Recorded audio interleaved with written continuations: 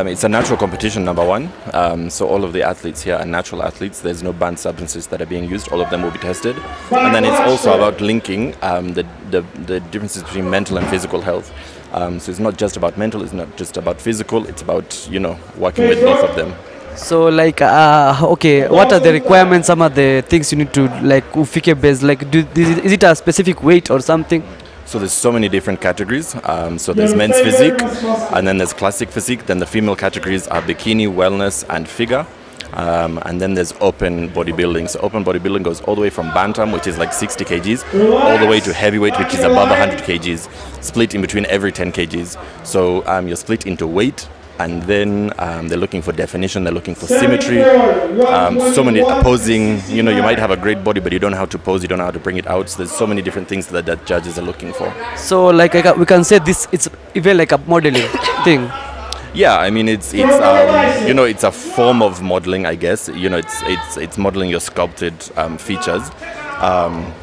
But yeah, I mean it's the biggest bodybuilding competition for East Africa, and we're hosting it in Eldoret. Oh, this is the first time in Eldoret? This is the second time in Eldoret, but I'm saying this is the biggest competition within East Africa. So far, what's the experience? How's the competition going on? It's amazing. So we're still in pre-judging.